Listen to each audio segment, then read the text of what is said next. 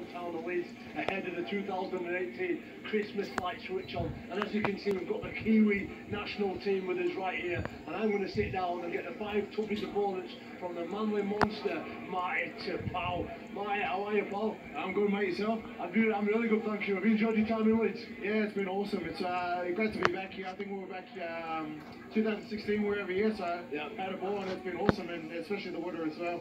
It's really nice to meet you, because I wanted to sit down and talk to you a little bit about your training.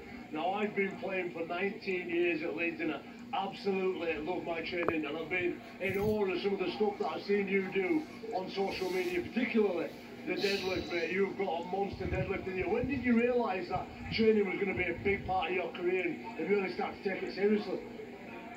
Look, I think professionally 2014 was obviously when I debuted for the Kiwis, and when I was introduced to Sebastian Oreb, who is the Australian strength coach, who I believe is probably the best, if not the best trainer or coach in Australia, and probably one of the best across the world. So he was one of the guys that really helped develop my strength and my lifting skills, and all about the technique as well. And you know, I think it took us a couple of months, I think two or so months to get up to you know, the modest 270 kilos.